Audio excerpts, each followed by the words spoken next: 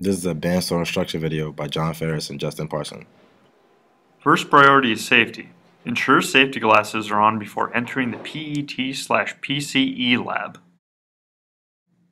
Also make sure your badge is visible at all times while in the PET lab.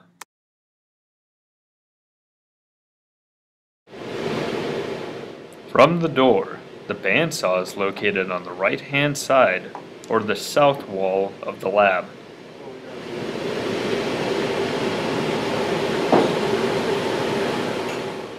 This is the bandsaw that we will demonstrate how to use properly. This saw is used only for plastics and wood. Ear protection is required when using the bandsaw. Next, ensure ventilation systems for the lab is turned on. Turn the dial past 10 and set a time. Before you begin cutting, make sure there is someone in the lab with you in case of an emergency.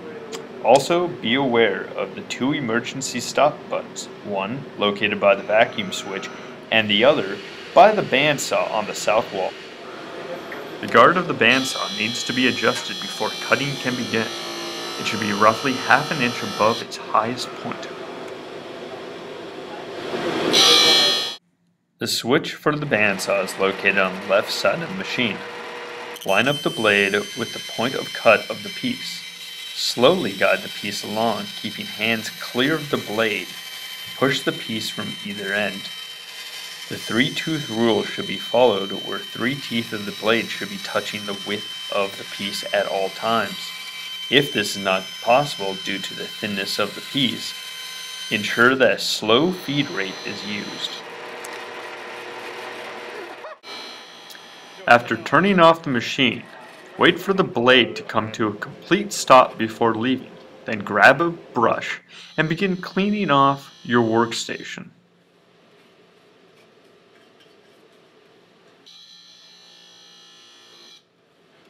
Once your workstation is clean, go to the north wall and grab a large broom and start cleaning the surrounding floor of the bandsaw.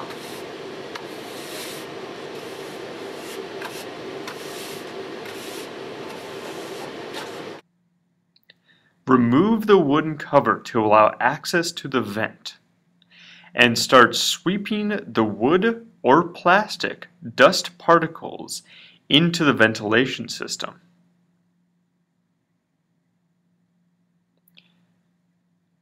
Remove any large pieces of plastic and throw them away. Replace the wooden covering to ensure the vent is secure. Dispose of any unused, unnecessary plastic. But if a piece of plastic might be reused, it can be placed back in the PET lab's plastic bin located at the front entrance.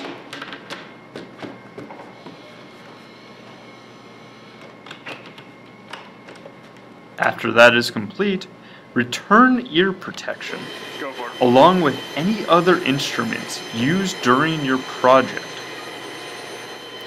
Be respectful of the PET tooling lab's rules and clean up after yourself.